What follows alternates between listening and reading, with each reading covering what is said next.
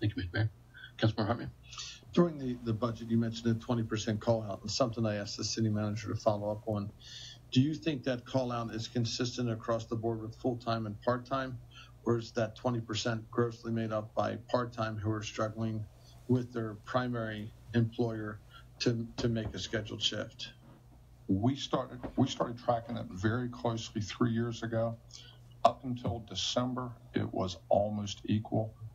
Huge spike in December, exponentially 5 times as much to the part-time. At the same time that some of the county departments started hiring additional part-time people. And we monitor that, and that's a report I can give to the city manager. So it's pretty close, full-time and part-time, or is that only because of the spike recently in the part-time? I can provide an absolute up-to-date, up-to-the-minute report to the city manager. You don't have an opinion right now at the top of your head? No? I don't. Okay. Again, I knew through the end of the year, and I think they were upset enough with me then. I haven't pushed as hard for the details since then. Okay. Councilmember James. In the budget meeting, I don't think you worded it as 20% are calling out. I think that's what came of the conversation. But what do we have an issue where every morning 20% of our people just aren't showing up for work?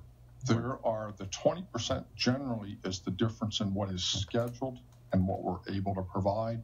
But there are some mornings, yes, when we have, and I'll define the 20%, off season, we generally run 11 people, and it is not unusual. And I think a few of you have the program on your phones to see those 2 call outs, sometimes 3. That's where the 20% ballpark comes from. And yes, at one point when we went back and polled, it was 1/4 of shifts. It was right at like 19%. That's very disappointing to hear. Have you looked into that at all with other departments to see?